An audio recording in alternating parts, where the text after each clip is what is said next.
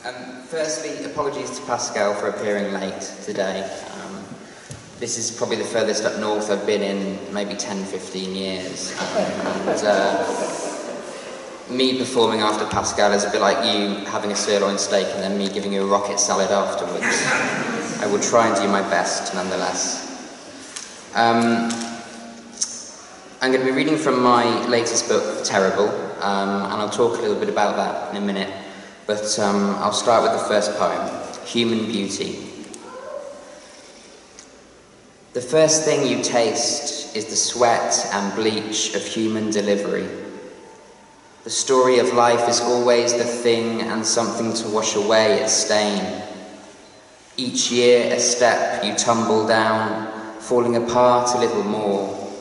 How time drags you by the ankles so slowly. Through the grass, you watch it all pass, the expectant faces of the people you love slipping into the dark. You clutch at weeds, but nothing will grip, and in the end, like us all, you fall into the cold black earth, every window in the world slammed shut.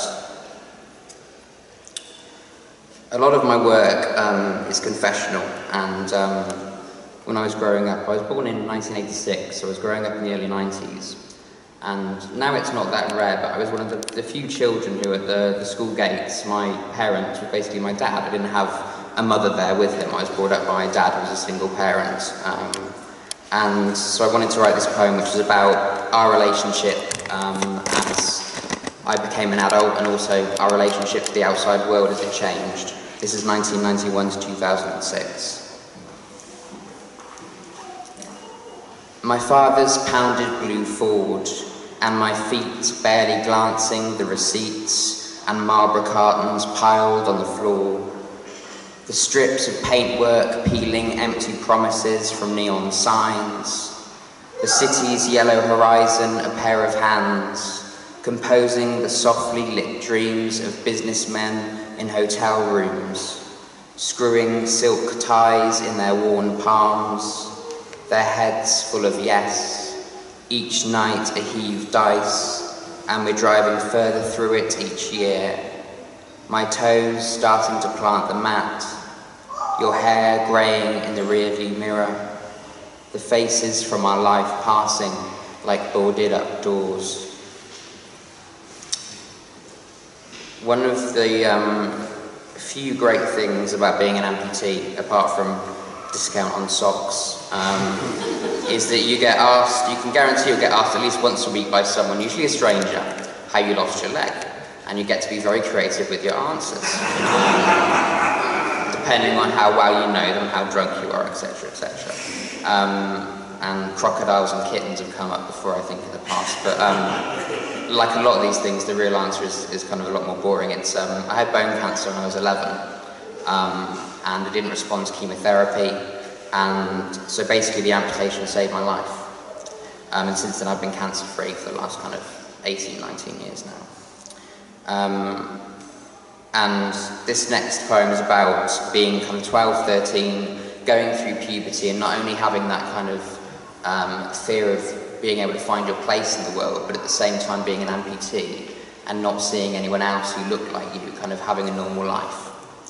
This is Ouija. For as long as I remember, I never wanted what I had. The half-read books cluttered in piles, the guitar strings ruined to dust. I've always been dirty, tobacco wedged under nails, the shock of snowflakes shook from scalp to shoulders. I'd never seen someone like me stride from paychecks to a wedding. I slept in abandoned rooms at school. Nothing in this world was worth waking for. So I tried to prey upon others, the tarot with its sharp answers and shots in the dark, the off-cutting woodwork I painted with the alphabet, the glass hovered in my hands, I knocked and no one answered, I was alone. I'd have taken a broken ghost or a death scream reeled over and over again, in fits of tears, of blood. I wanted something to need to love me, to love to need me as I am. Has anybody here heard of phantom pains? Yeah, most of you. So, we still don't know exactly how it works, but in our brain we kind of have a blueprint of how our body is, and if that doesn't match up with how your body physically kind of presents itself, then you can have this pain, this spasm, and it can be very disabling just by itself for some people. But I thought there was something very beautiful in it. For me personally, it was a kind of reminder every time I have it of what I've lost and also what I've gained, because without it, I wouldn't be here. This is Phantom. The bargain was met when my leg hit the fire. The tumour cracked like glass, its only desire to fill like love burned. The hairless skin of my femur whittled back to the bone. The weights reset, blanked over. This was the price for life, glittering with laughter in the sheets beside you. But at night, when we've drawn the day's work from the curtains and set the plates back in the drawer, this phantom clutches my hip and hauls me to the floor. The stump as tense as the hornet's nest we bagged from the roof. The tremor in our hands, not anger, but desperation to live. Like the satchel of sparks, my scar pulls tight. The bone rotted to carbon and spilt in a stream, sucked by the weeds to grow, just as my spine has strained, the left side tautening into a ridge of muscle over the cleft, preparing for the return in this life or next, to pull the tendons tight, find the angle where the socket latches, to clamp and slip back over the leg, the doctors damned with swathes of iodine and saws. I'm doing a PhD next year at Birmingham City University, and I'm hoping to look into a bit more of disability as a social aspect. And one of the things I wanted to explore is relationships, because I've been in relationships with disabled people and able-bodied people, and when one person is disabled and the other is able-bodied, there is a certain kind of fear and a certain kind of tension that hasn't really been explored yet, but I want to look into. A lot of ideas about whether who we are is what we can do, whether that defines us, whether it's purely performative, whether you are what you can do, and therefore, if you are what you can't do, what kind of a failure that can make you feel as a disabled person. So this poem is about that. This is Doppelganger. Eyes waltzed behind morphine in the bath and braced for the flood from the watering can. You pour with a delicacy that makes me weep. Holding my flaccidness in my hands, the boiler beyond repair, I wash my hair and you ask if it needs the hot dash to free my locked joints. How my doppelganger drags our lives beyond the poverty line once again, hissing in your ear, how fucking pathetic. And you'll say you can't bear this weight in a week. You'd rather be alone than with this crumpled mess of apologies and mistakes that shakes in the corner of the bedroom. A towel over my shoulders that once tensed over your pupils' bloom. I'll keep this lightning trapped in my hip, my strange weather. The dent I sank into will rise from the sofa in a mist of cologne and possibilities.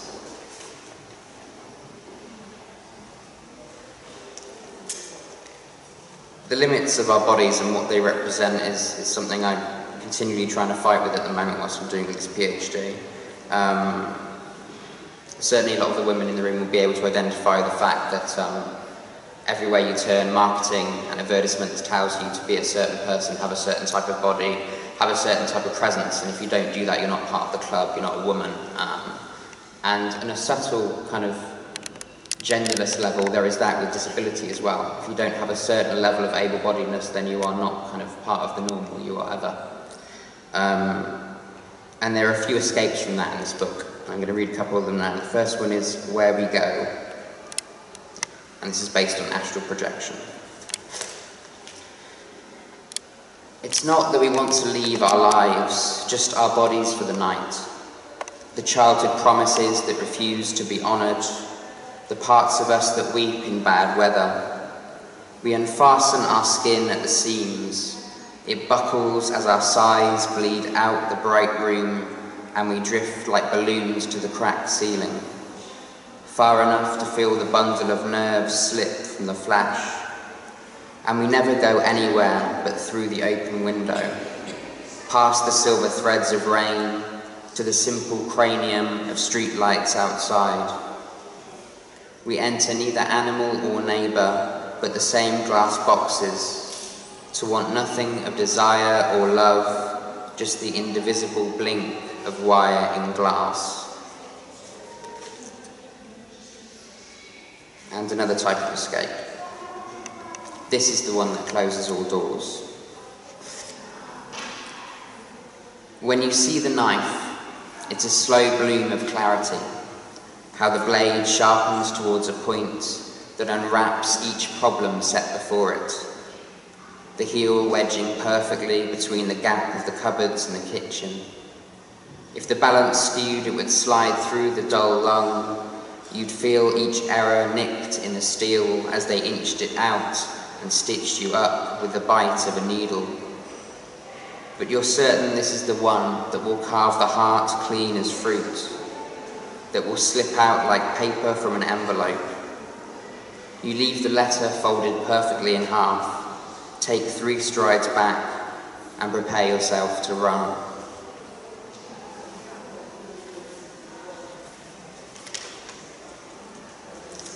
A lot of this book is about self-perception to some extent, and nowadays we have a part of our lives which is very self-centered and aesthetic and self-absorbed in terms of selfies, and that's something I wanted to look into as well. Instead of a self-portrait, a selfie shows who we are meant to really be, but when we look at it we see things that other people don't. And so I wanted to write something that was what I saw when I see a picture of me. This is selfie. I can't escape these lips, or the impression they leave on napkins, thighs, the areolas that swell between their grip.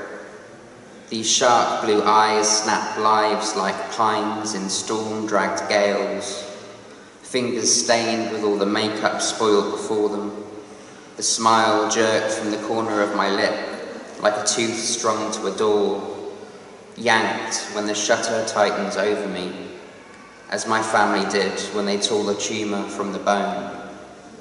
This picture is a warning. This is the wrong turn, the darkest cocktail chalked on the wall, the smell of stale aftershave in the cab ride home. My mistakes are bleached dry by the flash. The photo only exists when seen, and what I am slips away when you turn the page. I'm going to read 2 more poems now. A lot of the writers in here will know that when you're doing a book, you don't really know what it's about yet until you get to a certain point, and that can be quite late on. I didn't know what this book was about until I wrote the title poem. And the things I've been through, the trauma in terms of the cancer and such, has left me with what I guess you'd call survivor syndrome, which some cancer survivors get, which is kind of a guilty feeling of why me, why did I survive, why didn't anyone else? You know, because when you grow up on a ward, you see a lot of other friends who pass. And I've kind of subconsciously through my life created a kind of personal mythology around that, of the reasons why things don't go my way, or the reasons why things turn bad, and that's called The Terrible. And that is this poem.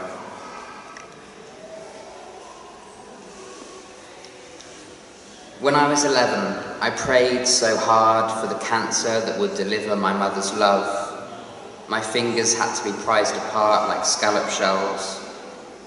The cells tumbled through my blood. God would never answer me again. At 19, my girlfriend poured a circle of salt around our bed.